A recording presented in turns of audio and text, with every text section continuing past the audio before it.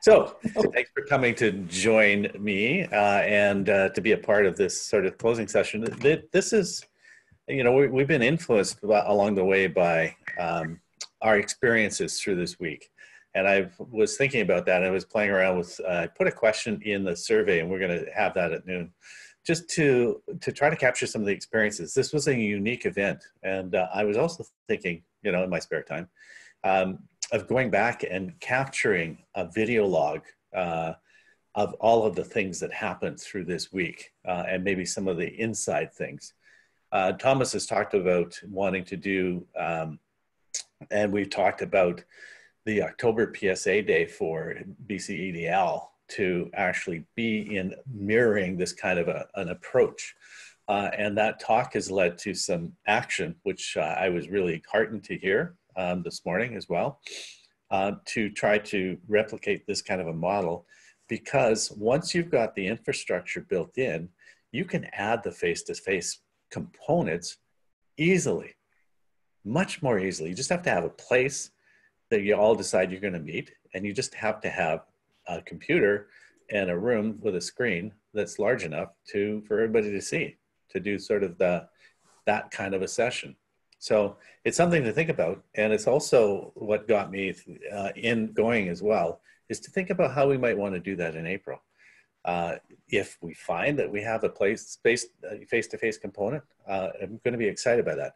So to me, this is sort of the title of what it is, but I want to drive it back into, the practice that you're experiencing, not the practices in my own experience here, but it's still leadership in and for.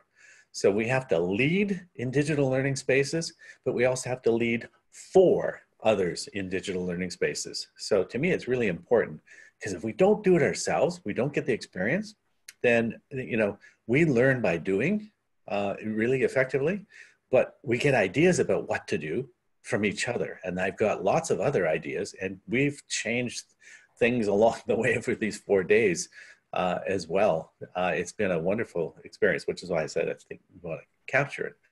But the other part is, you see the 4 Ps that I've got there, or is it 5 Ps? Sorry, I got to get my screen off. No, the 5 Ws. That's what it is. That's right. So in terms of who, what, where, when, why. So that's an important part of what it is that we need to be aware of as we're doing and we're looking at this. So a couple of things, and I'm just gonna, one of the things that if you want to actually see people when we get into discussion, you can actually, in your little window that shows up, you can actually turn it into a gallery view. So you can see more than just one person. And I can sort of put it away and I can see others. Okay, so purpose, why are you doing it? Why are you using a digital learning space? What's the end outcome? And I go back to a lot of what I like is Wiggins and the T in terms of understanding by design. You begin with the end in mind. We hear a lot of this, colloquialisms, it's really important, but it really is, I think, about what's the net gained. The other part is the preparation. And we all know how difficult it is to prepare for everything. And as we learned on Monday and Tuesday, you're only as good as your backup. And that's where Canvas's integration with Big Blue Button saved us. Plus a bunch of people jumping in with creating their own meeting room spaces and their own Zoom pieces. So we actually managed to salvage what at this time on Monday morning, I was actually defeated. And I said, it's gone. We've ruined the whole thing. And that, again, the preparation was there, but it wasn't drilled through as much as we needed to do. I needed to do, the team needed to do. So, sorry, my motorcycle is down. Can you go? Sorry, we're going to triage over to Pam to go grab that one. Quick answer before it hangs up. I think that's, sorry, personal stuff. So the preparation is the toughest part in teaching online, but then also practicing. So, and we have to be prepared to make mistakes. So we made mistakes together. I made mistakes with you, and you're still here.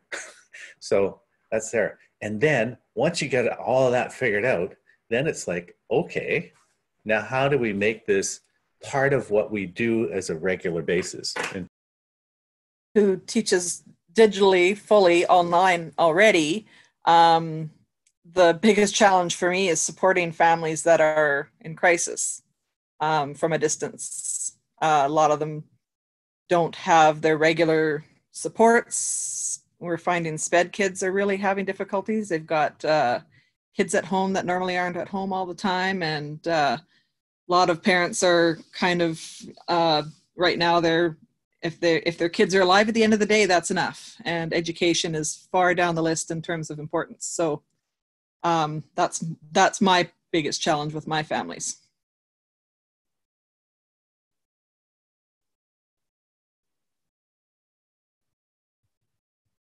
okay, someone else.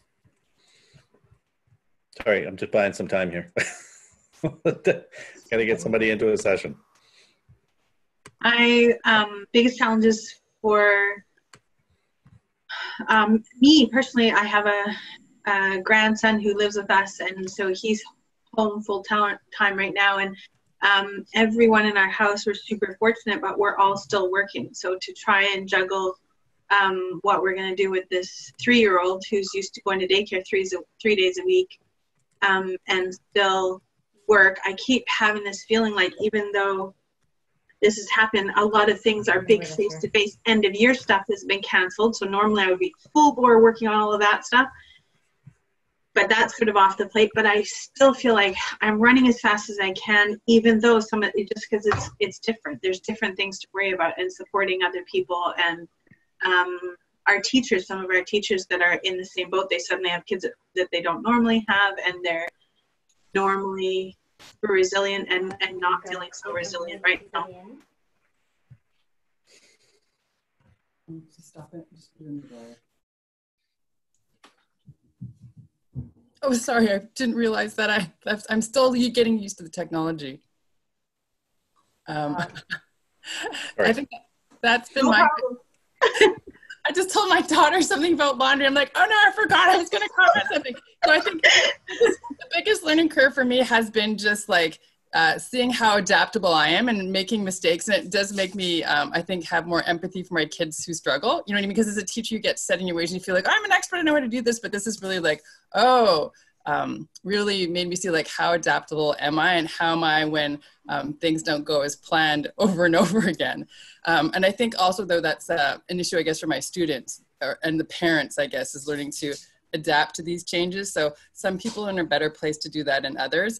And it's hard because you can't go to their home and help them. So I guess just sort of that helpless feeling, I guess. I'm also feeling upset that I can't get as hands-on as I would be able to. So. Yeah, it really is. It's very, very different, you know, and I call it almost to the point of being weird in terms of how we're looking at things. Anyone else feeling like disconnected?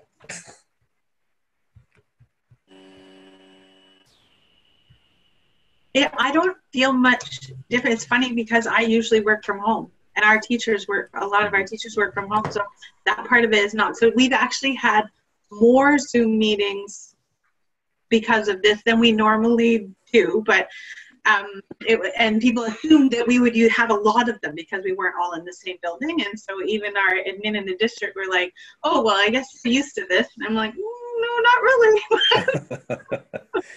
There was a visual that I picked up that I think kind of says it all to me for a lot of the pieces around this. And come on, there we go. So they're ghosts, really. You know, in terms of how that's there, they're kind of real, but they're not. It's kind of like when you look at the gallery view here, in terms of is anybody really there? You know, now Michael's there because I see that, okay, in terms of the screen. But some of you have a profile picture, so it gives it a little bit of a sense of connection. You know, and then the other thing is, as I talked about on, I think it was on Monday, I was going like, you know, what does your background say about you? So that was where I was playing around. Sorry, I get it this right. It's over. How can I do? Oh, there. That's we. I get it closer to the camera.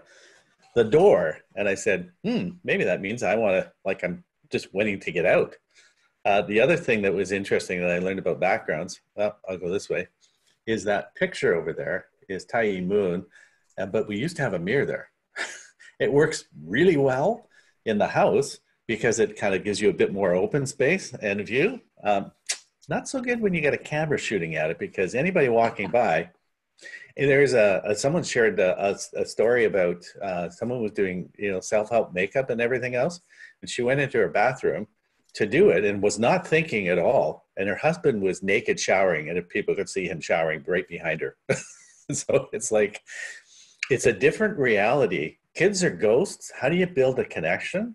And for me as adults, it was great. We could do this, the gallery view, but there were security issues when you try to do this in Zoom that the BC Ministry of Ed is going to take care of for K to 12. But it's really, your hands are so tied, because we all started as those teachers that, when back in the day, Alec was saying he started teaching in, what did he say, 1995, 93 or something like that? And I'm going, yeah, I'm going like, oh my God, I stopped being at the school in 1993. I started teaching in 1978. So it's, but I remember using physical proximity and presence to calm kids down in a classroom. Somebody that was really starting to get agitated and anxious, you just walk over and stand by them. I can't do that. I used to do that as well for when I taught. I stopped being at the front. I feel like I'm at the front. I want to walk into Stephanie. I want to walk beside you and say, hey, how's it going? How's your environment? Oh, that's really cool. I like the way you set that up.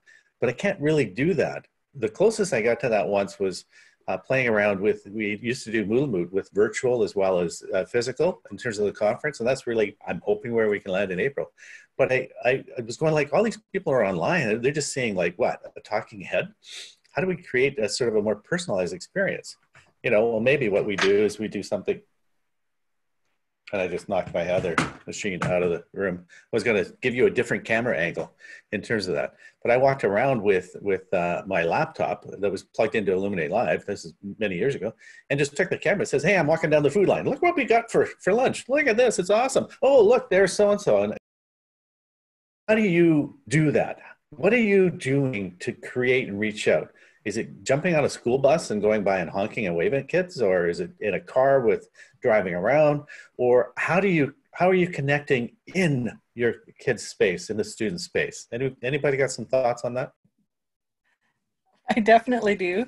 I've been having, well, I've done this all year anyways, but I've had a real larger group of students coming to my online classes. I do weekly online, I do Readers Theater, I do Gamers Club, I do novel studies and lit Thursdays and things like that. And I've had probably 5 or 6 more students. Like usually I get kind of 10 or 12. Now I've had 20 in my classes this last couple of weeks. They seem to be kind of craving that connection. And I do lots with Flipgrid. I have Padlet going. I have lots of sort of other things besides the synchronous sessions that I'm sort of, posting topics of the week and encouraging video responses and picture responses in sort of non-academic ways, just kind of connecting in personal ways, I guess.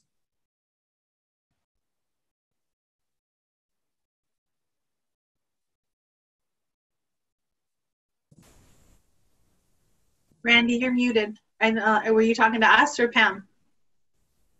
Yeah, you never know. I was muted. Thank you very much. I was busy. Michael just shared a screenshot of us in here. So thank you, Michael. Appreciate that. So maybe when you're here, and I know you're going to be speaking at noon and stuff. Do you have any thoughts from your workings? Anything else about how do you build a presence? Anything that you're learning from, say, your Zoom experiences or other? I don't know about learning. Yeah, I posted it in the chat because I was going to just take the picture and then screen share it, but I figured since it was your session, I shouldn't just grab the screen from you. But you mentioned the term social presence, and I think it's actually kind of useful to go back and look at the research around it. Social presence is actually a theory that was developed back with telephone communications. It was coined by Short, Williams, and Christie back in '72. And it has two variables, immediacy and intimacy. The immediacy is sort of self-explanatory. You know, how immediate is the interaction that you have with the other individual. I think what we're all sort of dancing around here is that second variable, that sense of intimacy. You know, how do you project a presence that gives the other person the sense that you're a real person that actually cares about them and gives a damn whether or not they learn or not, or, you know, well, in our case, it's learn or not, because we're talking about students. You know, they were talking about telephone conversations, so they were talking about other aspects of, you know, that sort of empathetic expression. And I think that's where we're struggling. It's with that intimacy aspect. You know, how do we, you know, project that sense of intimacy in a thing where, as you saw from the screenshot, there's, you know, half of my screen is basically, you know, just names, black screens with names on them. Yeah, and how do you know what's going on that back end? Because you may not get the full picture. People may not turn on their webcam. Privacy says maybe you shouldn't be having kids showing the insides of their house with parents and kids and other things going on, you know, and what really is going on back there, you really don't know. So that's the other part of this whole picture in terms of, you know, what is happening and what can we do professionally and ethically and legally in some cases. Anyone else have some thoughts on that? When I just finished up my master's last year and studied engagement and motivation in distributed learning and looked specifically at our program. But a lot of the studies that I read said things as small as using their name in an email, and then of course a phone call and Zoom, and all those things are really important. And they were talking about, a lot of those studies were college and university students working with a teacher remotely, so they had no face-to-face contact at all, and those little things made a big difference in terms of the kids. They would stay in the course, finishing the course, and at the end feel that they did better in the course. And I think for a lot of us who already have a face-to-face contact, just trust that you have that relationship already there, and then you can continue that on. And if you can phone them or email them or Zoom with them, you feel like you've had a visit with them. Yeah, I'm going to pick on, because I know, Martin, you're doing a lot of this, Geneva and Melissa as well, but we're going to also pick on Paul, who just dropped in. Paul's new. He's just became taking over at Cool as principal. So I'm going to come to you last, but Marty or Geneva or Melissa or anyone else, webcam or not, you know, how do you build intimacy?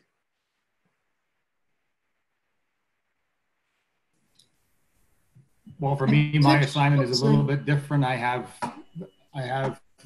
teach phys ed online at eBus, but then I also have a hockey academy locally of kids that I have, and I'm trying to do a couple of skill things that I did a Pechakucha for some skating things. I did a little YouTube video. Both my boys are home. They play hockey as well, so I can use them as demos. And I asked my kids, my academy kids, to try those things and then send me some pictures of them doing what I'm asking them to do. Or I just asked them, hey, no need for pictures this time, but on the honor system, and don't lie, just check off if you've done these things this week. So, and a lot of these kids, I see them around town because they're in town. So I do have that relationship. But other than that, it's tough with kids that are a long way away. It is, and I think some of the text chat going on there, I think is important. And I didn't quite start that way with this session, but when I'm teaching, I always start with, hey, just do the check-ins. Those of you that have gone through, I jumped in with the new cohort group in BIU's sessions, and Avi was doing the same thing. So he was going like, tell me one thing what's happened in the past week or 2 weeks since they met. And it's just, it personalizes, and that really builds a sense of community. I know that being a cohort with students, and I'm talking about adult learners here now, don't know how and if it can work the same with students, but having and building a sense of community within the students themselves is really, really strong. I know that in the physical space, the last school I was in, we really focused on building a sense of student autonomy and community and leadership. And because of that, we were able to actually switch kind of the whole persona and culture within the school within a few years, because we handed the students, as I said, we handed the students the keys. And it was exemplified just beyond when there was a student protest going on, and all the secondary schools in Nanaimo were going to walk out and go downtown. Of course, I mean, as kids, right? There's a cause, let's go walk out. And so I got a heads up from the school north of us, because everything was south, from the admin there, who said, our kids are walking out and they're coming to rouse your kids at Woodlands. So it was a bit of a, I don't know, probably about a 15, 20 minute lead time for a walk. I went and grabbed all the student council students, and I said, you have my authority to go into every classroom and tell every student here what's happening, ask them if they want to choose to demonstrate their concerns in a different fashion or join the walkout. And they all unanimously said, we'll follow your lead. We'll stay in this class. And then the student council kids, I told them, so go to the doors, talk to the other kids from Wellington. They blocked everybody from coming in our school. And the headlines the next day in the newspaper said, all high school students walked out downtown. Woodlands students stayed in class and have sent these letters. And I thought, what better way to describe how you can do that? So to me, how do you build that remotely with those ghosts that are out there? If it's okay for me to jump in again, I know I've always been a very strong believer in being authentic and genuine and personal with my students. I'm a bit of a science fiction fantasy geek. I love Harry Potter and Lord of the Rings, and a lot of my students like those things too. And so I'll have V classes or online classes that we conduct that are just Harry Potter related. We had a Harry Potter party in V class earlier this year, and it was totally just for fun. But they've built a community amongst themselves. There's probably about 8 or 9, 10 students that are always in these classes together. They've started to form connections with each other. They come to Gamers Club. They play online games together when it's not school time. But they see that I'm invested in the things that I love, and they love them too. And so we've built a strong connection with similar interests that way. That's really genuine, I think, and they all feel accountable to each other and to me, because we all kind of connect that way. So thanks. Michael, you still there? Can you do me a favor? I got an emergency because there's a wrong link, so I'm going to have to deal with it. Michael, if you don't mind, can you just keep the conversation going? Sure, I'll see what I can do. What's the name of this session again, guys? One of the things you've seen over in the chat here, I've been trying to work with Randy, is just throwing up little tips. And I see some people have been adding in them as I've been going through. TN just posted one that I like to do quite frequently, especially when I was living in the Windsor area, teaching at Wayne State, because there were a lot of Red Wings and Leafs fans there. When I taught online, and this was 8 years ago or so what we would do online was a little more limited. But when I do, PowerPoints and stuff like that, I would always throw up anytime that the Habs beat the Leafs or the Habs beat the Wings, that would just be a random slide in my slide deck that, I'd go through. So I'd be talking about, the 3 ways in which we can support online learners, and, for the design, the delivery, and the support.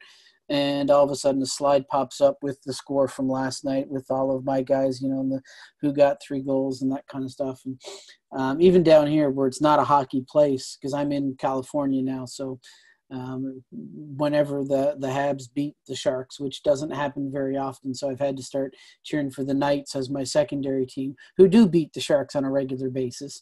That makes its way into my slide deck every single time.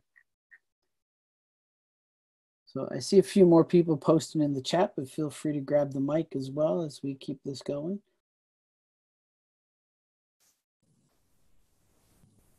I was going to say, I'm not sure if you can hear me. Yes, we can hear you. Okay, that, you know, talking to some of the kids, some of them were saying, yeah, we're having meetings with our teacher on Google Meet, and it's okay for a few minutes, but after that it gets kind of boring. And so what I've done to try and get them to connect with each other, because they're missing that connection with friends, and it's just to step back and say, okay, look, this is not just me talking here, you know, whether you're using, because I'm teaching languages, but whether you're using French or just English, it doesn't matter. Just, you know, ask each other questions, you know, try and throw in those little bits of French that you know. But so, and I just step back sometimes and I just say, okay, just ask each other questions. And I think it helps them to connect with each other because they're missing that, right? The timing thing, I think, is an interesting point, because one of the things, for everything you can say about the whole MOOC experiment that they had in the last 5 years, and how little or a lot it changed education, I'd say little. One of the things we did learn from it is that there was a lot of research that went into what looks at effective videos. And I mean, while we're in a synchronous session here, I mean, really, it is a video session. You know, if you're not actively participating, and you know, there's a half a dozen of you that are actively participating, the rest of you are just viewing it the same way you'd view TV or that you'd view a YouTube video. We know from that research, that MOOC research, that at best, I've got your attention for 12 minutes. At worst, it could be 5 to 8. You know, but yet we have students come into a Zoom session for 30 minutes or 60 minutes, and we don't break it up in the same way that we would these little instructional videos. And I think, you know, Florence's point is not just a useful one in terms of getting them interacting with each other, but the timing that she said. And this is why I thought of it, because she said every 8 to 10 minutes. And, you know, that's what got me thinking along these lines. You know, in the classroom, we have these periodic pauses to do things, and we also can walk around, and, you know, that physical presence that's there keeps their attention. You know, unless I do, you know, the Randy thing where I walk around the house with, you know, my laptop in my hand. There's not a physical sense. We're all just sat here. Some of us quite comfortably, some of us not so comfortably, and we're consuming this. So how do we take our synchronous sessions and break them up so that, you know, the kids are doing something every 8 to 10 minutes? You know, everyone get up and, you know, walk around the house for a bit. Everyone, you know, I don't know. It's been a long time since I've taught kids, particularly. I never taught the young ones, which I think would probably be the fun ones to teach now, because they'd actually do something like, you know, ridiculous like that. Play Simon Says, someone says in the chat, you know, little things that, I mean, you can just take even 30 to 60 seconds to do something like that, and then do the same thing every 10 minutes. And, you know, then the next class you do something else, and you set it up. So Mondays we do X and Tuesdays we do Y, and you know, but it gives them that break so that, you know, they don't have that cognitive overload from just watching the screen. And one of the things, dance party, yes, some Grey's Anatomy fans there I can see. My wife used to watch it all the time, and that was their thing. They'd have, you know, they dance it out. Not one thing that I would encourage in my classes, but that's just me and my own peculiarities. Other ideas? Just talking about timing, I've noticed for myself, like, we all talk about wait time when we have our kids with us in classrooms, but online, it's really hard in a Zoom class because, like, at the end of an hour, I'm exhausted, which is a bit scary thinking about going back into the classroom, because that waiting for somebody to speak up and say something is sort of nerve-wracking, because you can't get all of those visual cues you normally get when the kids, you can see them sort of debating in their minds what to do or what to say, whereas this, everything's still until somebody says something. So that's part of the timing piece too, I think there. I think it's still and dead silent. Like that's the harder part. At least in a classroom, you would have maybe some other ambient noise or whatever. That's something that is not sort of like, it's absolutely silent and you're dying, waiting for someone to speak. Yeah, I find I have to turn my microphone off so I'm not tempted to jump in and fill in the void. I just have to wait. Yeah. While it's not good for the needing breaks part, one good strategy is if you have something, because it essentially it forces you to close your mouth. So you ask a question and then you reach over. It takes 8-10 seconds to actually grab it, get it up. You've got to swallow it, and then make sure that that's not fizzy or nothing else is coming up afterwards. So you're muted all that time. So that little bit of those little habits that we have. We can use them to our advantages in this kind of environment.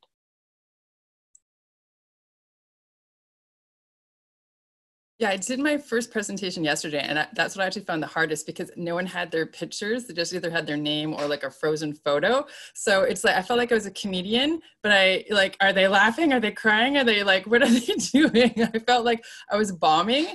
And so I could tell I was like more nervous than I would normally be in front of a class. And I thought, that's ironic. You'd think being in a group full of people would be worse, but I actually felt more nervous being in front of a screen because I couldn't read people. And my presentations are usually a little more organic. I kind of read the room and then like do a certain story or a certain way. And I couldn't do that. There was nothing for me to read on. So I was happy at the end that everyone said they really liked it. But yeah, not having that feedback, I didn't realize how important it was and how much of a winger I was when I present stuff. I mean, I know the material, but how I really do things depending on the group that's before me. So yeah, I have to if I do another presentation, I have to reorient or maybe like check in more. But it was hard because at the beginning I'd said, hey, everyone, put on your screen, say hi. And it was silent.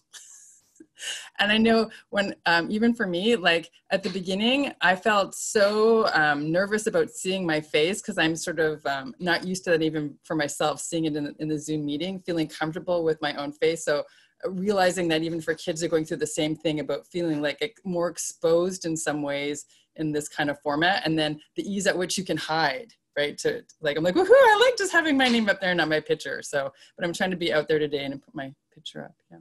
I'm gonna stop rambling.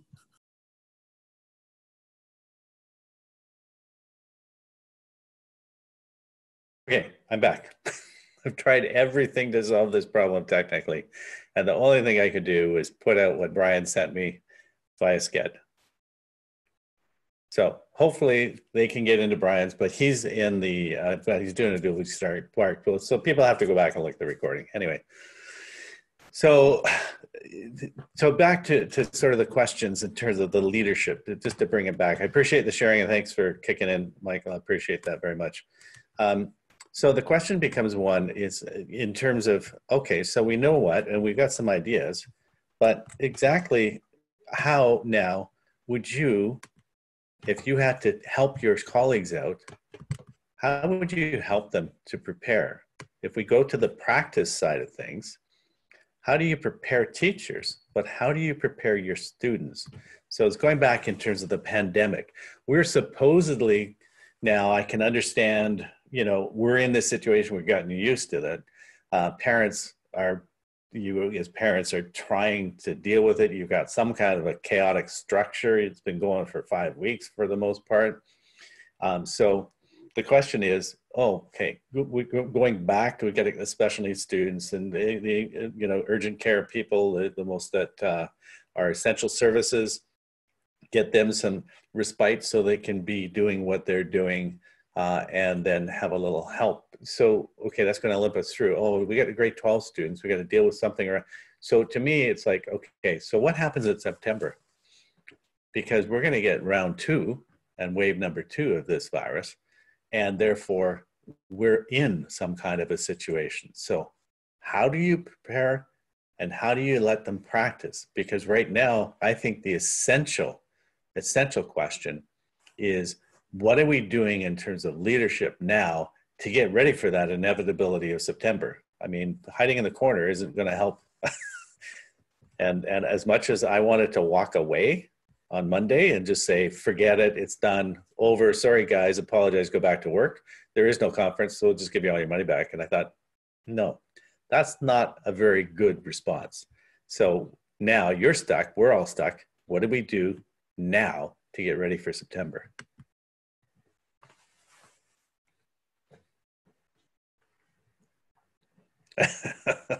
Thank you. Appreciate that.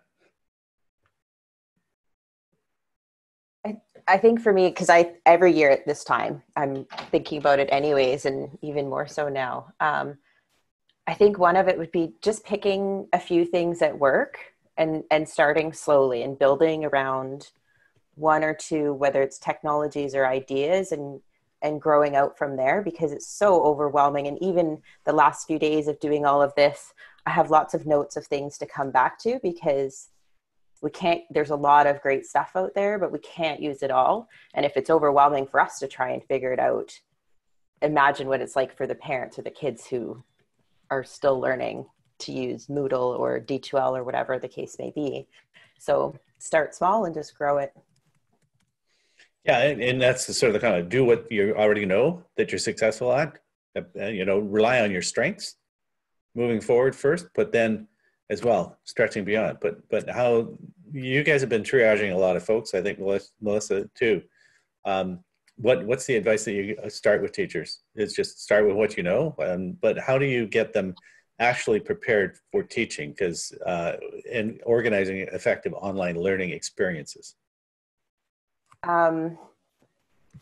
Again, starting with one thing. So, you can't take everything you do in the classroom and put it online. It will never work quite that way. It's just a different organizational structure, but trying to make use of things like videos to record a lesson. So instead of trying to put all of that content in one way that's written and it's not what the kids would normally be doing to access information, try and keep it as similar to what you would do. But of course, you can put on performances. I've seen people do all sorts of things that are really good to try and incorporate more of, because I know we tend to use a lot of courses that are very text-based, and that doesn't always work well. So try and get some of your own personality in it and do things that work for you and that you're going to be able to follow, because trying to follow somebody else's structure is really, really difficult, or a course that somebody else has created is really difficult, because you'll never be happy with what somebody else came up with completely. Yeah, I like, Lauren, what you'd indicated as well, in terms of, how do you unlearn things? How do you stop doing things? If we're going to take in the capacity, I think that's the fundamental question for a lot of teachers. They're used to doing things in their ways. Then how do you encourage, support, cajole, have them stop doing worksheets? Because that's the first go-to that we know. And I remember when I first started teaching, and we're trained that way. I remember coming out of teacher school, whatever it was undergrad in UBC. And, I had these supervisors that came to check me out. And the first thing they wanted to see was a lesson plan.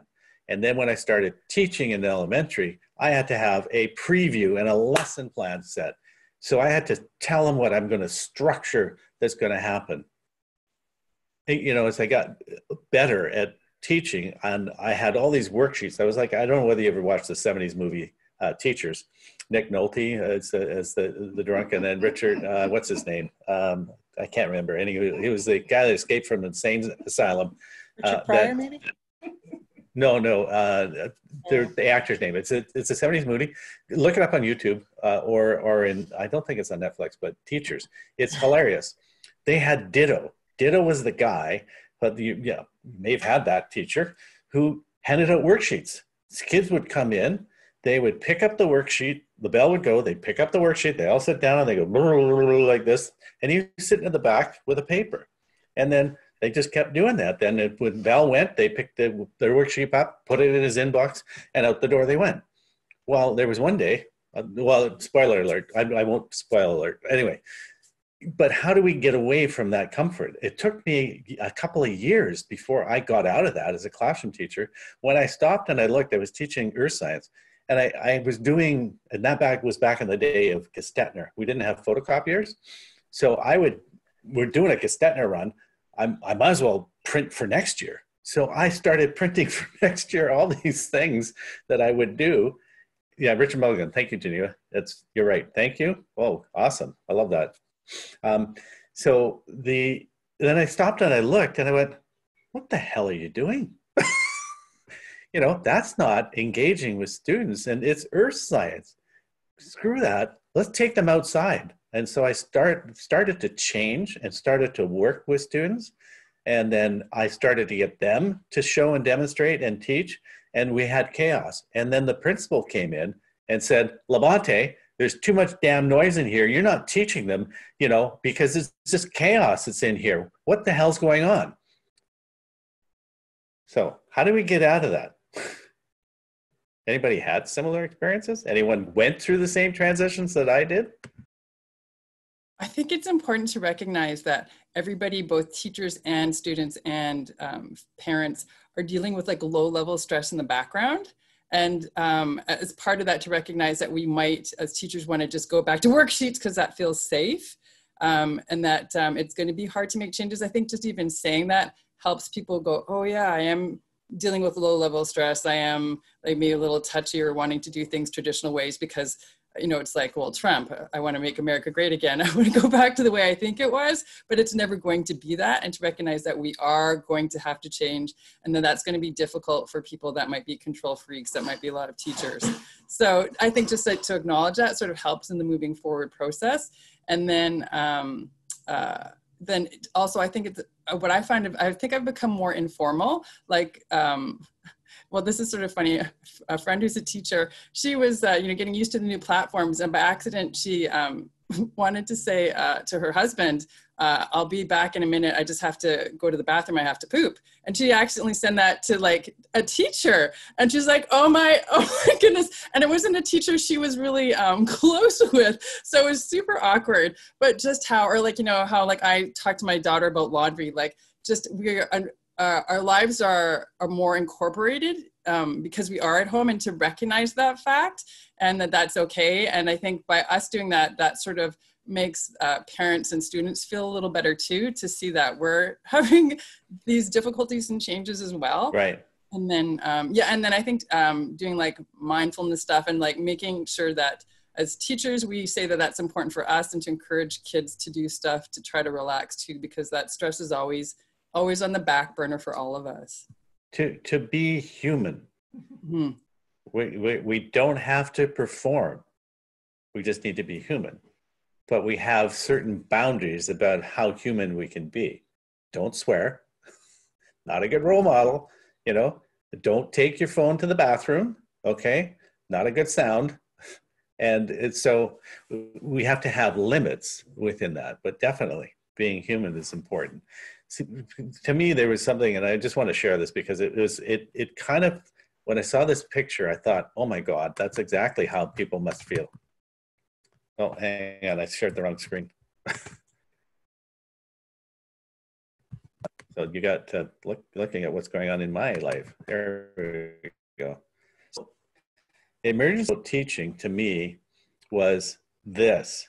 You're tied and you want to scream, you can't get out, you don't know how to connect. It's just a terrible, terrible set of feelings. And what was interesting as well, there was a study that was done by, Education Week in the US, and this is what they found happened after the first couple of weeks.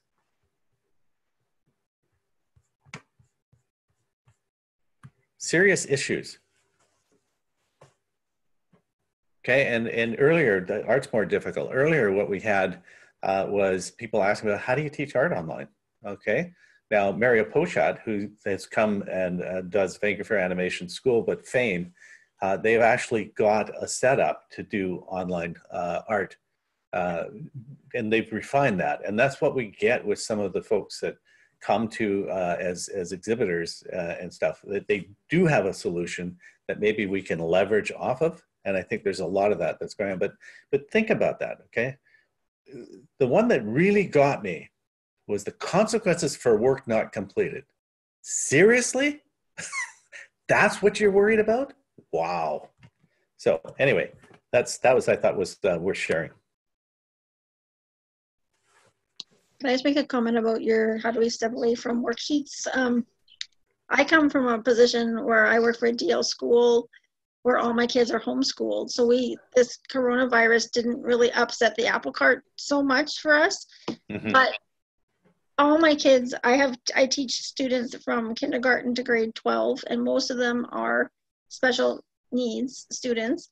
And pretty much all of them are individualized learners. And so I don't have a grade 6 class, or I don't have a grade 5 class, or I can have my resources cover those outcomes for X number of students. I might have one kid in kindergarten and one kid in grade 3 and one kid in grade, whatever.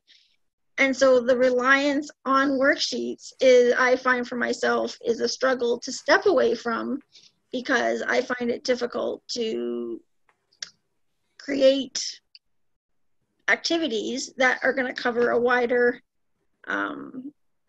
span of learning abilities and expectations. So I guess that's where I'm always trying to think, how can I engage my kids and do collaborative things and do stuff like that when everybody's across the board. No, fair enough. But what you're talking about as well, Emily, is you've actually got an individualized program, and you've got a support already there in terms of parents. Whereas this emergency teaching online kind of thing that's happening is that teachers don't have the requisite skills. Parents don't have the environment that's already conducive to that, or did they buy into this? It was tossed on them. So that's where I mean, in terms of just pushing content at kids and having assignments done is not necessarily a great solution. I mean, Verena was talking about it with her own son. He was supposed to go to his class, and all he did was turn the mic off and the camera and spun around in the chair. I mean, don't blame him. I don't see anybody spinning around in chairs, and certainly Stephanie's got a spinny chair, but she's not spinning, so that's good. Oh, geez, Barbara, of course. Like, oh. I love it. So, I don't know. I don't think we have solutions. I think we got a lot more questions that are here that But to me, there's a couple of things, and let me just share this with you, because then we'll close up unless people want to stick around and talk a little bit more. But when I was looking at things, is that it's a picture I found of a student who's doing the worksheets, and then another one of a student who's out there being creative, just mucking around with stuff. I mean, how do we get from the tension between remote teaching and online learning, which we know? How do we help our colleagues? How do we help schools? How do we make September actually be more on online learning and less on just pushing content at students? And how do we take the remote of one person to many to online of many for one? So many opportunities for each individual in terms of engaging, as opposed to one way to do it, tossing it out at many, okay? So, and Tony Bates, which I think I flashed around that before, he talks about this is emergency triage, and it's not ideal practice. So how do we get to better practice is a struggle. But again, the fourth one to me is really important, is focus on the social emotional. They are critical. We talked about them in here. It's really important. And what we heard people say is start small, build success, build some experience.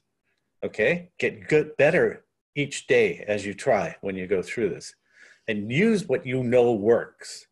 Use what you're comfortable, and then start to stretch out. Don't sit there and say, you all have to use Microsoft Teams and use a SharePoint environment in order to teach kids. Well, unless you've actually experienced it yourself, it's not going to work. So I would say to all districts, when they have their solutions together that they want in terms of the tools that they want teachers to use, start making teachers the students. So teach them how to use those tools, They get the experience and we get the experience as a student first.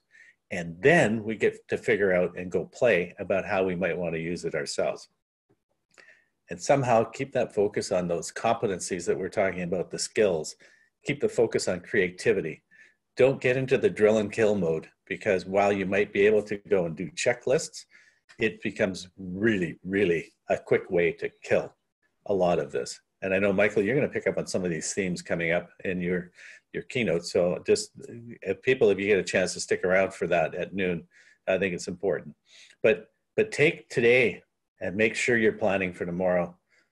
And to me, those are sort of the only concluding things that I've come through from this sort of week experience and reflecting on this particular issue. So let me stop sharing and open it up for any other last questions before we kind of close this up.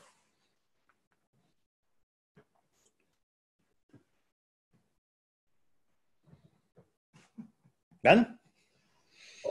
I didn't have a question. I just had a thank you. And okay, thank you. One of the like there's pros and cons. You're going to the conference for 12 or more years, and one of the pros of doing this is we did have to actually jump in and try all these different platforms and all these different tools, because lots of times I would go to a session and I would hear about it and I would have very good intentions to go out and try it again at home as soon as I got back, and then of course I'd get back to the massive amount of emails and whatever else, and I would never really try them. So while I missed some of the face-to-face aspects, the things that we missed that way, there were some pros that I didn't expect.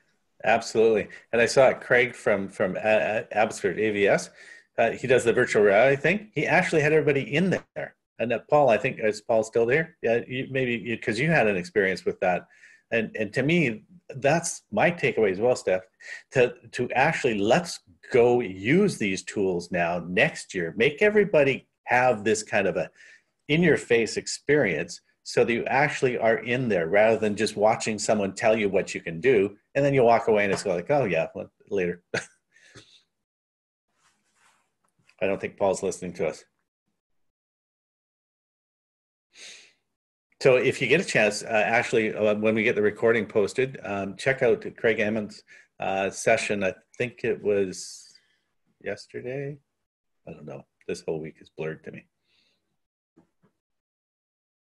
Anything else? Sorry, I'm listening now. What was your question? What was the experience with Craig in terms of being in virtual reality? Stephanie was just talking about the fact that we're thrust into actually using these tools, whereas when we go to the face-to-face conference, someone shows us how to do this and we think, that's great, I want to try that, and then we don't. Yeah, it was super awesome. One of my favorite sessions from the conference actually was just rendering the 3D space in one program, exporting the file, re-uploading it into another space that can actually then export it to a VR headset. So it's I'm gonna have to go back and watch the video because I've got a VR headset, but just from an ADST perspective, super neat to be able to do that with kids. But you actually did that. He had you doing some of that, right? We were all doing that in real time with him on our multiple screens. It was awesome.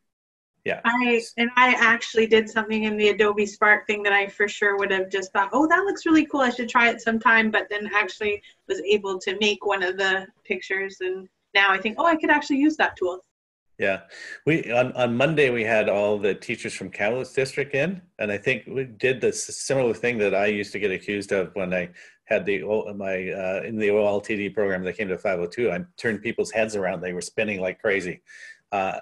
So that was difficult, but I realized the group here that we have now that stayed through, you've had these experiences. So, and then that push was not as chaotic or crippling for you, but it has there's one or two individuals who just said, this is too much. I can't cope.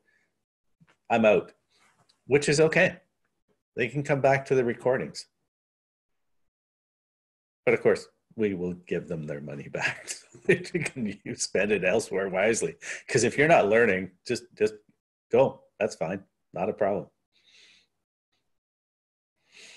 Okay, and Mr. Barber, thank you. And I apologize to you all about the sort of urgency around that, but it was Brian's Carpenter's session on Google Classroom, and there's a lot of people that wanted to get in, and somehow the wrong link was populated. It didn't get refreshed up. So you have a sched email that came to you while we were through this session that gives the direct link. Hopefully some people got in, but I know that Brian's going to be in the demo slam.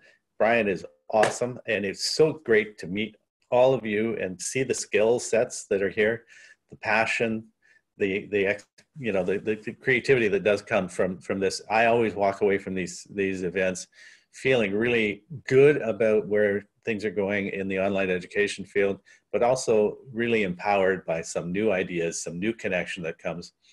So one of the things that I'm going to ask you in the evaluation when you get into the main session is, how did the networking go? Because one of the reasons that it's so important when we meet at that hotel for all these years and we keep coming back is the networking. It's the same thing that happened to us when we used to go to the INACL symposiums, when Michael understands this, and that's why we formed this network called CanELearn, the Canadian E-Learning Network, because we wanted to keep those connections and that networking happening. So how did the networking go this week? How can we make it better? That's the thought that I want to talk to folks about as well. So I appreciate your time. I appreciate you being here, and it is the top of the hour, and I'm going to say thanks. Go off and do the emails that you've been doing while you've been monitoring this session, and no offense was taken about any of that. So thanks for being here, and yeah, we'll look forward to the final session and the demo slam and the prizes. Yay. Okay, thanks folks. I'm going to close the meeting so it ends the recording. Thanks.